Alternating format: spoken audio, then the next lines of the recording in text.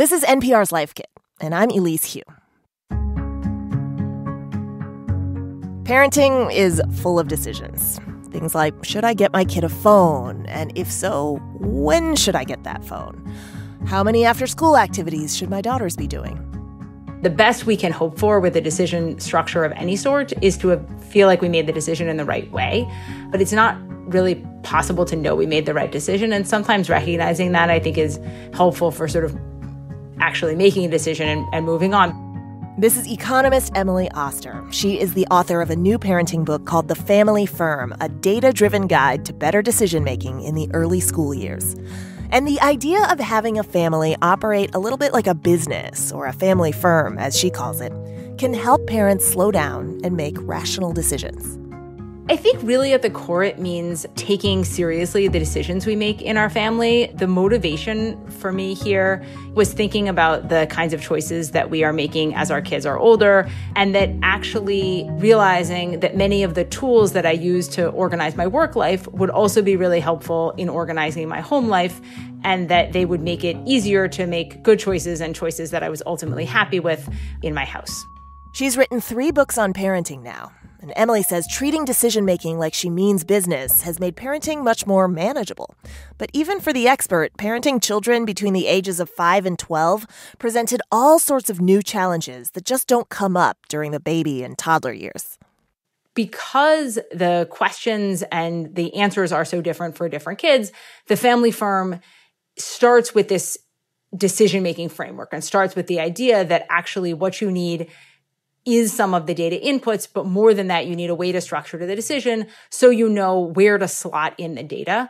One way that I talk about it is you don't need a decision, you need a way to decide. And that's kind of the key to this approach. On this episode of Life Kit, we're going to walk you through Emily's data-driven approach to parenting to help you decide what's best for your family. This message comes from NPR sponsor Geico. Do you own or rent your home? Fortunately, Geico makes it easy to bundle your home and car insurance. It's a good thing, too, because having a home is hard work. Go to geico.com, get a quote, and see how much you could save.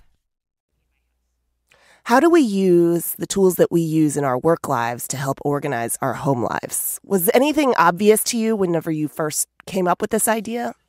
So I think there are some pieces that are kind of obvious and are just practical. Like, hey, you do not have to remember all of the things you need to sign up for. Your computer can remember that for you. But then there's a bigger overarching picture, which what I sometimes call in the book parenting deliberately, thinking about the idea that when we make big choices, in particular, that we would benefit from taking a kind of structured process to those choices rather than making them in a kind of gut feeling in the moment decision making, which isn't always well suited for this kind of complicated era of parenting. Yeah, I'm a mother of 3, and I feel very reactive constantly. So I read your book and nodded a lot. So talk us through, how do we parent more deliberately?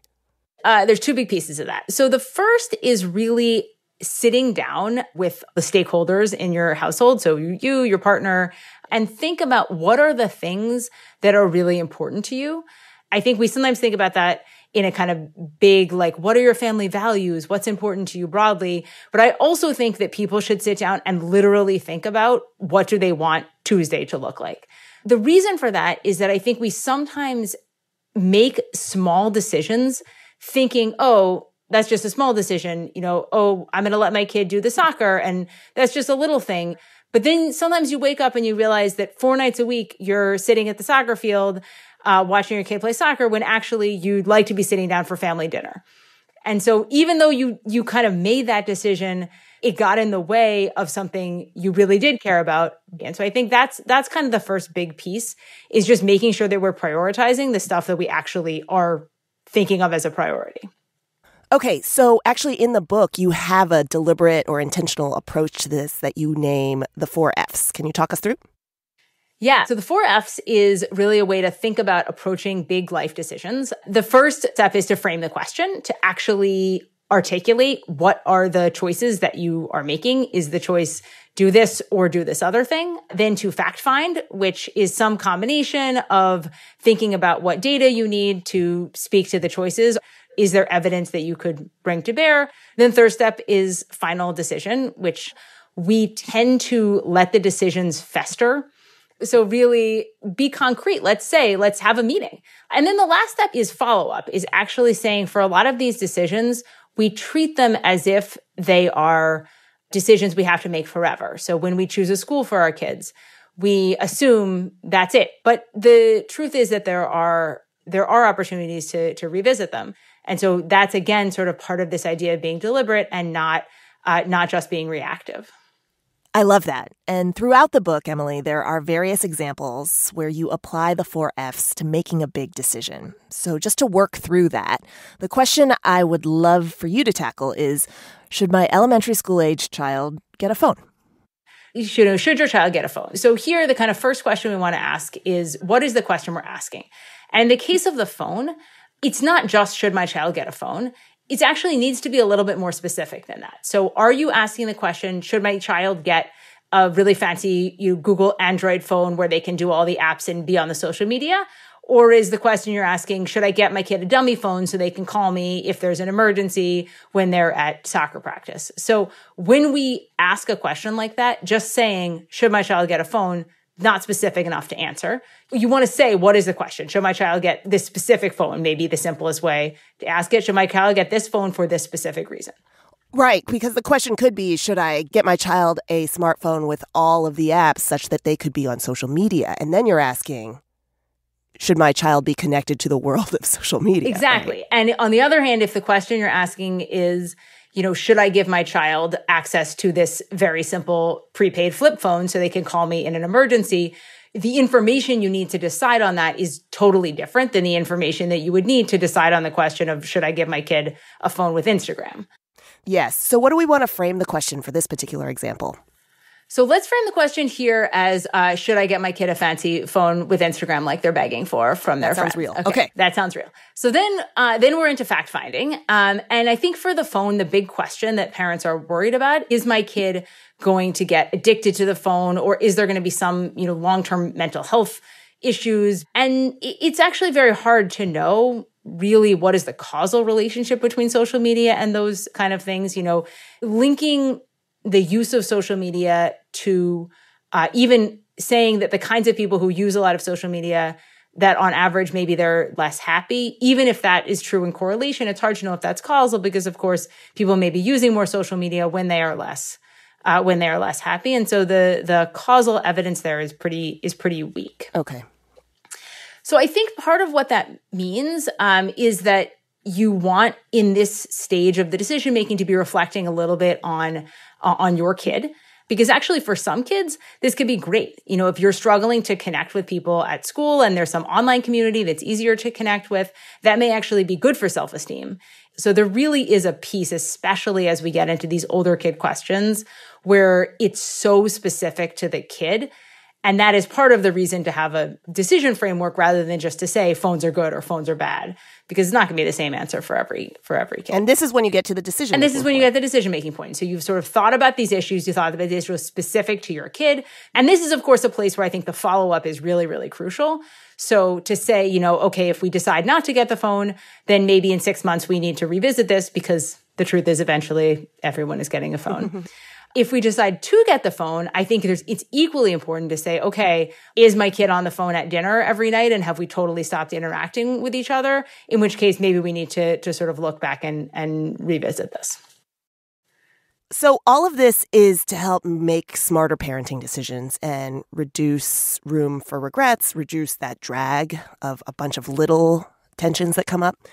What if we make a choice that we're not pleased with? How could this economic way of thinking help us make better decisions in the cases of regret? The first thing to say is that the best we can hope for with a decision structure of any sort is to feel like we made the decision in the right way. But it's not really possible to know we made the right decision. And sometimes recognizing that, I think, is helpful for sort of actually making a decision and moving on, because we're sort of waiting to be like, okay, am I sure I'm right? You're never going to be sure you're right. If you have made the wrong decision, it is then, of course, necessary to change your decision. And part of the reason we find that hard is because of what economists or psychologists will call sunk costs, or cognitive dissonance or some version of, once I've made a choice or made some investments, it's very hard for me to decide that that was the wrong choice, or very hard for me to do the next thing, to recognize, okay, I made all this investment. My kid's been going to gymnastics 6 days a week for 4 years, but actually we don't want to do gymnastics anymore. It's like, boy, it's hard to tell yourself, okay, well, those costs are sunk. There's nothing, we can't get that time back. All we can do is make good decisions going forward. Before The Family Firm came out, you were the author of 2 parenting books already, and those focused on younger stages of life, newborn and toddler. Is that right? Yeah, the first one's on pregnancy, and the second one is on parenting your newborn and toddler. Exactly. Okay. And so what struck me in the opening chapters of this book is that when your children became sort of small, elementary aged, their worlds opened up in a way where the research and the data and the advice wasn't so uniform in terms of taking care of our kids anymore. Could you talk a little bit about that? As you get into having older kids, there are very few things which can be fully answered with data because kids are so different. And so that makes the data helpful, but incomplete in a way that wasn't as true with younger kids. And how does the Family Firm approach address that heterogeneity? Because the questions and the answers are so different for different kids, the Family Firm starts with this decision-making framework and starts with the idea that actually what you need is some of the data inputs, but more than that, you need a way to structure the decision so you know where to slot in the data. And that's also a way to incorporate a lot of the kinds of logistical challenges and other things that come up in this era of parenting. One way that I talk about it is you don't need a decision, you need a way to decide. And that's kind of the key to this approach. Got it. Okay, given all you know and all the data you've learned about the various decision points that come up in parenting, I'm curious if there are any conundrums that you have run into as a parent that you didn't already have data for, and how you approached it. About 2 years ago, my older kid asked to go to sleepaway camp, but in the moment, I hadn't even thought about this. And so it was one of the many times in this older kid era when something came up that I just wasn't ready for. And there's a sort of deer in the headlights panic in which we had to actually figure out the answer to this question.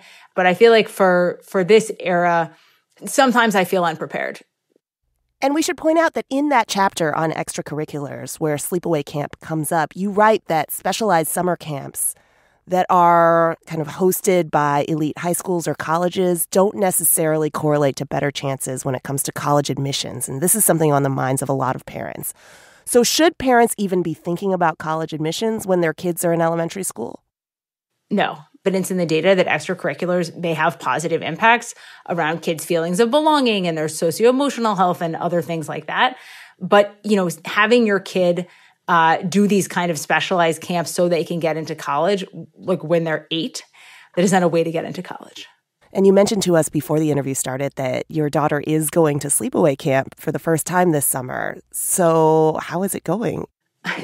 She hasn't left yet at the time of this recording, but she is excited, and I am terrified. How did you come to this decision?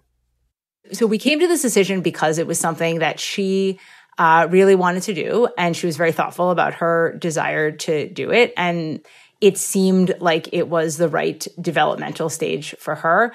But it is one of those decisions in parenting in which it goes against a lot of what I feel is the wrong word, but like in which I made the decision knowing that this was the right decision, but also knowing that in the moment when we leave her there, I will be sad. What a real world example of something that you write about in the book. Yes, it is a real world example. That's what's going on. All right. By the time we get to the end of the book, you address that we were all forced into this unprecedented pandemic. And you write about how this was a transition in the family firm, in your family firm. What did you learn from it? Because all of us really struggled, I think, in different ways, but you already kind of had this approach as a family to treat it with a more kind of deliberate and strategic approach. I think for me, one of the realizations was in some ways about some of the limitations of an approach like this. So I think it was very helpful to have a lot of structure built in and to have ways to make decisions that were unexpected and were not the decisions we expected to have to make. But I think it was also pretty clear the kinds of control that I wanted to have were removed, and that sometimes you can't, you're not in charge of what is going on. And that was a hard one moment for me, or many moments. In going back, do you feel like you were able to include the takeaways from the pandemic period? I'm not sure how much I would do differently, actually. Yeah, because it is a method more than anything else, huh? It is a method more than anything else. And it's a method for dealing with decisions that you didn't expect to have to make, which is sort of a hallmark of a lot of what happened during the last 18 months. Perfect. And what a great way to sell the book. Emily Oster, economist and author of The Family Firm. Emily, I enjoyed this and learned so much. Thank you. Thank you so much. For more Life Kit, check out our other episodes. We've got one on how to start a hobby, another on how to start writing your novel, and lots more on everything from health to finance to parenting. You can find those at npr.org/lifekit. And if you love Life Kit and want more, subscribe to our newsletter at npr.org/lifekitnewsletter. If you've got a good tip, leave us a voicemail at 202-216-9823, 202-216-9823, or email us a voice memo at lifekit@npr.org. This episode was produced by Janet Woo-Jung Lee. Megan Kane is the managing producer. Beth Donovan is the senior editor. Our digital editors are Beck Harlan and Wynn Davis, and David West is our intern. I'm Elise Hu. Thanks for listening. I'm Peter Sagal, host of NPR's Wait, Wait, Don't Tell Me. That strange sound you heard on our last show was live people laughing and applauding. Be a part of our next show with real live people on August 26th at Tanglewood. Join us live and you too can finally see what our real live legs look like. Legs. Remember those? This message comes from NPR sponsor Cliff Kid, makers of Z-Bar, the organic whole grain snack bar that active kids love. It's time to get back to school and slaying dragons at recess, because imagination needs fuel. Learn more at cliffkid.com.